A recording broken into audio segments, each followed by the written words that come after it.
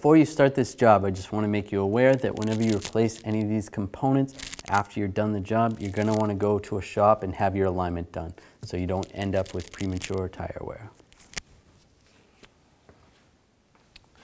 We're going to replace this front inboard lower ball joint, and you don't have to take the wheel off if you can access it. I'm going to take a 7/8 wrench or a 22mm wrench, loosen up the nut right here. So I want to release the ball joint stud from the lower control arm. So I'm just going to take a punch and a hammer and just hit it a couple times. I'm going to do that before I take the nut off.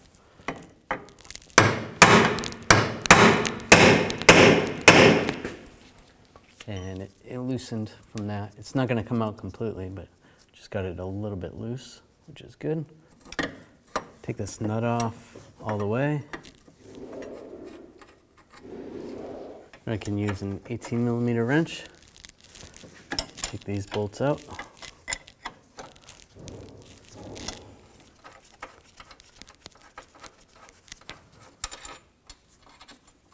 And you're going to get that bolt to a certain extent and you won't be able to pull it all the way out.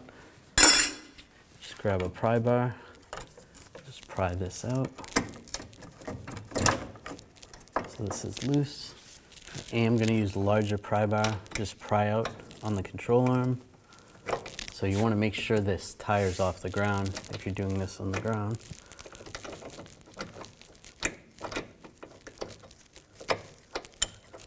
Slide that bolt out.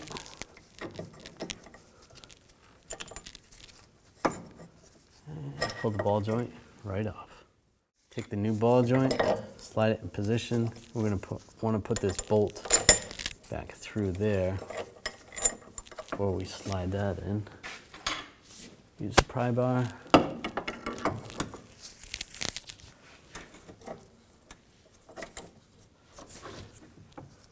And just try to get that bolt to line up.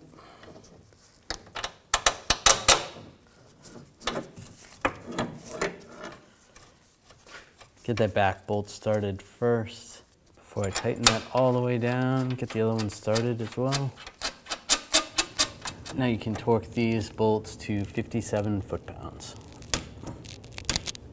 This inboard one will be a little bit harder to get to. If you can use a crow's foot, get on there like that.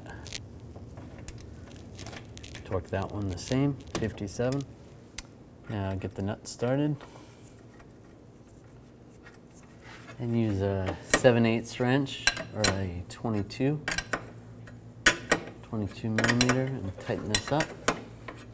And if while you're tightening this, the stud starts to spin, you can use a 5mm hex bit and hold the stud while you tighten this up. And if you have the ability to torque this, if you have a crow's foot that's a 7/8 or 22, torque that to 60 foot-pounds.